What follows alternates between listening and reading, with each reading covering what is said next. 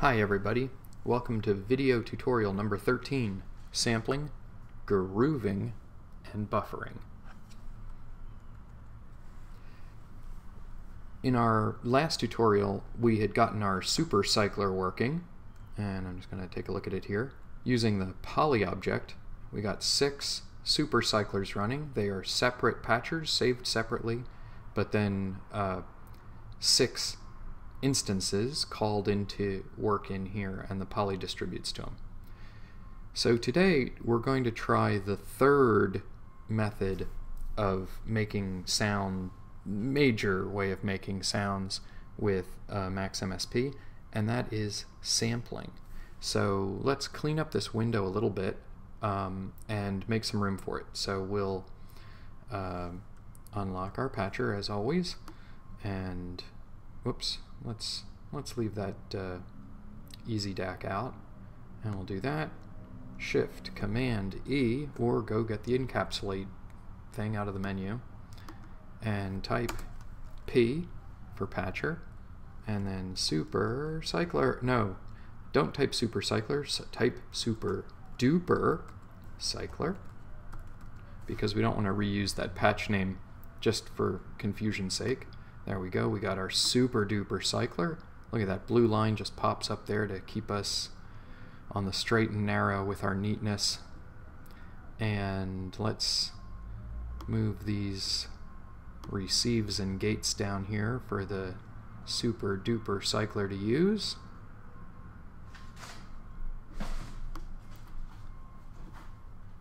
I know it might seem like I clean up a lot, but it's just for future sanity. So we have our 2 gates down here and 2 voice gate receivers, and I'm going to copy all 4 of them, option click on them, and move them over here for our new patcher to use.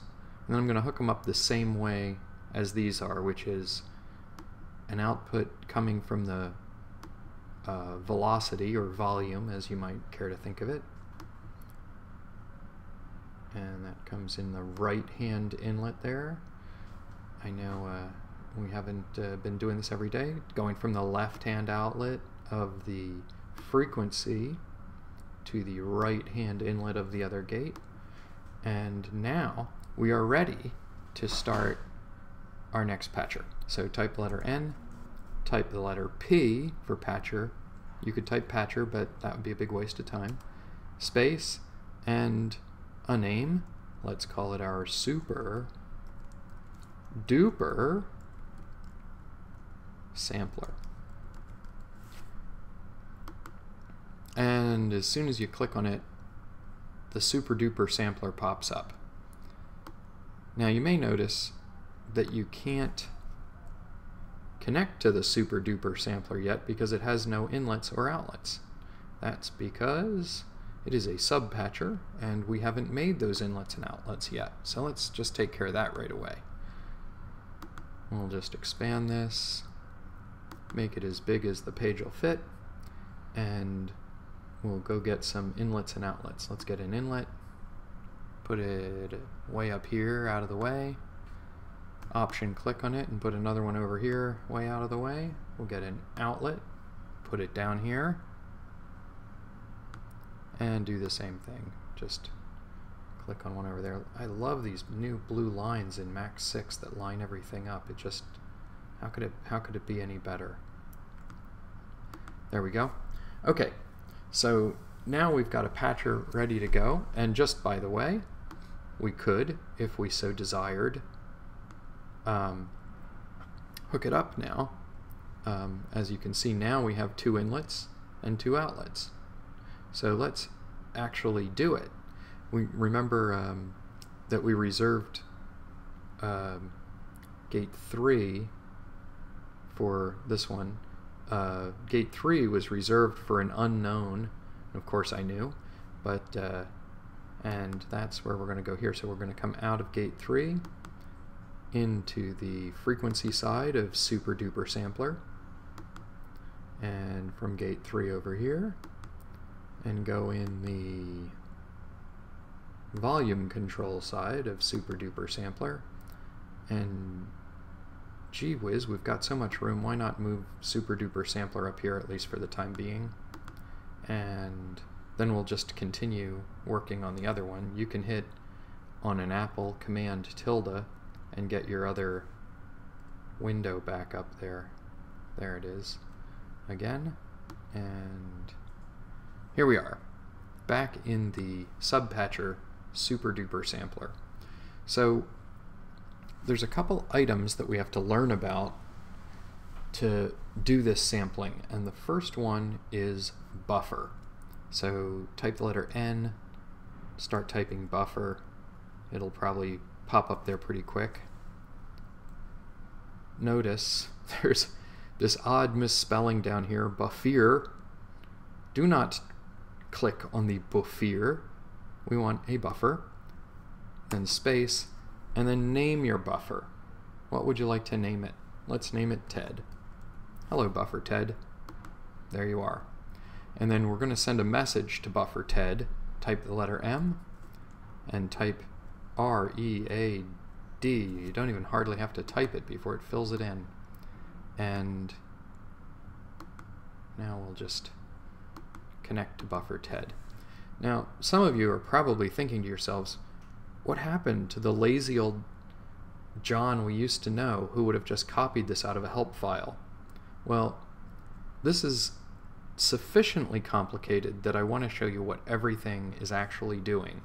So I'm going to close this, lock my patcher, and we're just going to do it step by step. So now we've got a buffer named Ted, and we are going to read a file into the buffer. A buffer is a place where a sound file is stored. So go to Applications. I just type the letter M, and then I get down to Max 6. I go over to Examples.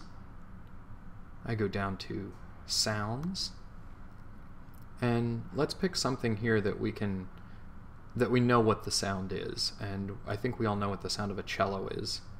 And if you don't, what a delight it'll be. And let's open that.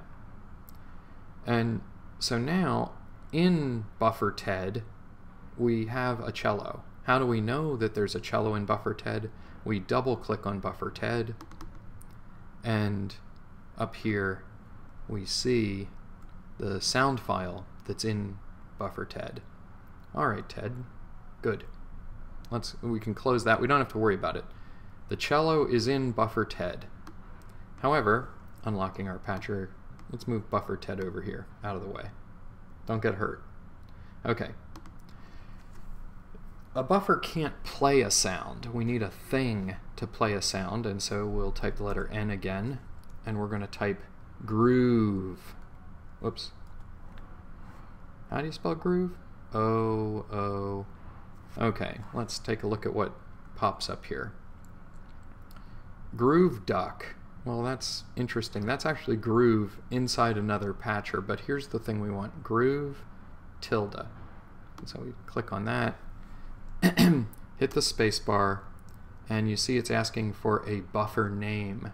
Guess what we're going to name it? Go ahead. Ted. That's right. Very good. I'm proud of you. Okay, so now we've got groove Ted here, and groove Ted is going to be able to play what buffer Ted has stored in him, but we're going to have to give groove Ted a couple objects to be able to do that. Let's use an easy DAC here.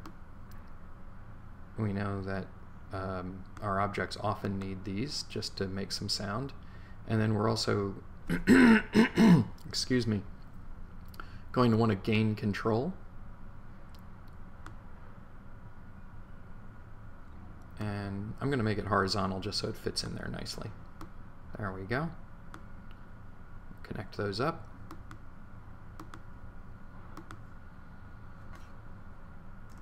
Shift, so I can do both of them. Whoops. Annoying. And then we have to do two other things. Groove needs a signal to tell it how fast to play, and sort of like a cycle. Remember our cycle object from before? But this object is called signal, so start typing signal. And actually, if you type signal, it won't work, because short for signal is sig with a tilde. And then we're going to make a space, as we often do, and we're going to type 1.0. And for signal, 1.0 means normal. 1.0 is normal, and anything else is not normal. It's either greater than 1 or less than 1. So now we just need to tell the groove to start playing. And there's a couple different ways you can do that. Let's get a message going here. Type the letter M. You can type 0, and that will tell groove to start playing at 0 milliseconds.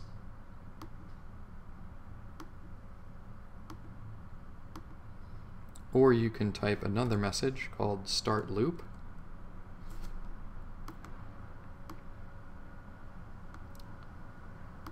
And that will tell groove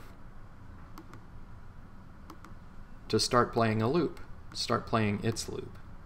And its loop is only a loop, by the way, once you tell it to loop. And since I said it, now I'm forced to type another message called loop, and a P, a space, and a 1 will turn the looping function on, and I guess I'm now forced to even go the next step, and that's to tell you how to turn it off in case you don't like it. So we'll type in the message loop 0. There we go. And connect those.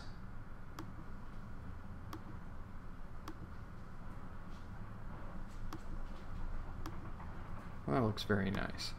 Okay.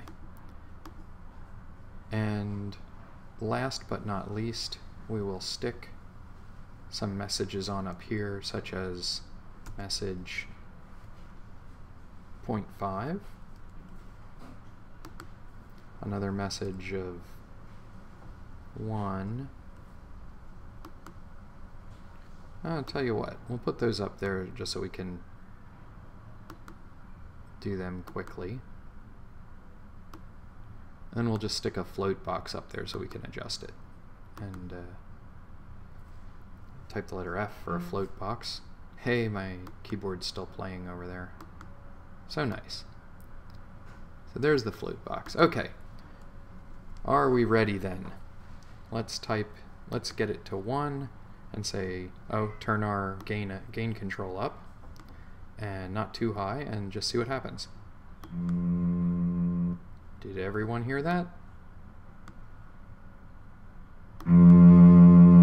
Fantastic.